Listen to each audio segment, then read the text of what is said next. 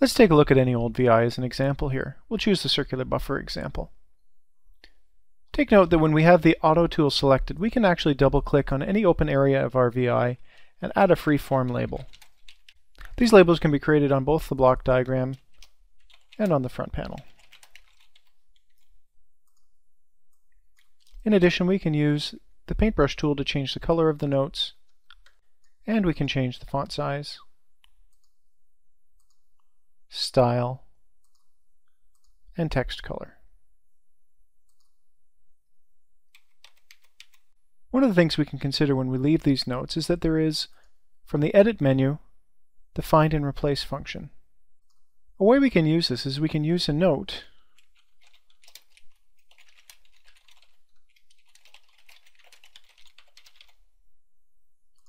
inside of our annotation to remind us later on to do something.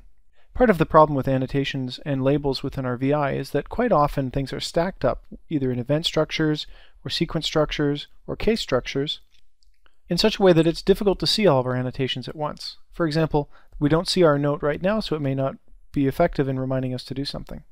However, if we define a set of codes, we can always use the Find and Replace function to search for text. We can type in any words we want here. In particular, we can use note.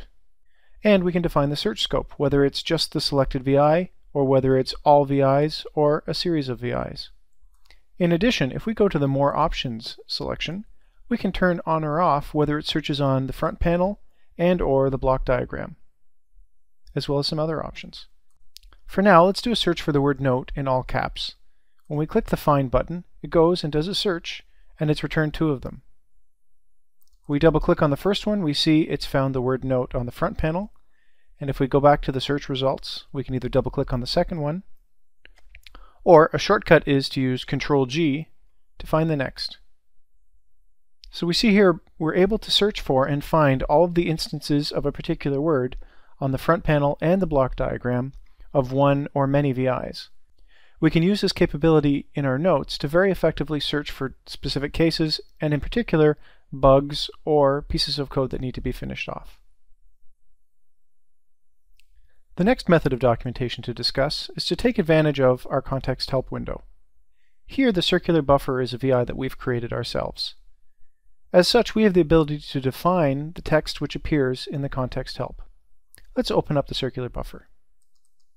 If we go to this VI's properties, and we can access that by either right-clicking on the icon and choosing VI properties, or by going from the File menu to VI properties. Under the Documentation tab, we have the ability to type in a description.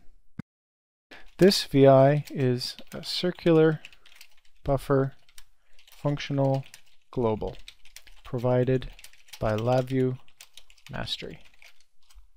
Whatever text we type into this VI description, when we then close the VI or return back to the parent VI, now when we enable our context help and we hover over the sub-VI, we see the description that we just created appears here. This is a particularly powerful method of providing very brief and convenient descriptions as part of our code. It's useful for reminding ourselves what our code does, and also useful for conveying important information to colleagues. The next topic to discuss, again for sub-VIs, is called the revision history. We can access the revision history and its settings again through the VI properties. There's a category of information called revision history, and here we can choose whether or not to apply the default history settings or to specify our own history settings. Here we can choose whether we want to add an entry every time the VI is saved, prompt for a comment when the VI is closed or saved, and also to record comments generated by LabVIEW.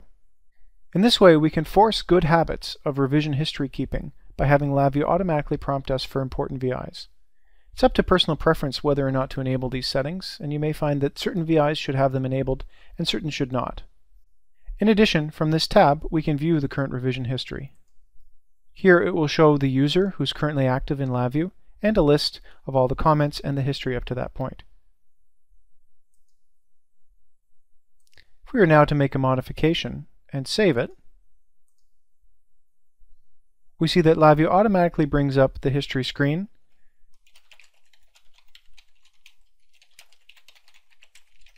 and allows us to provide a comment at this time.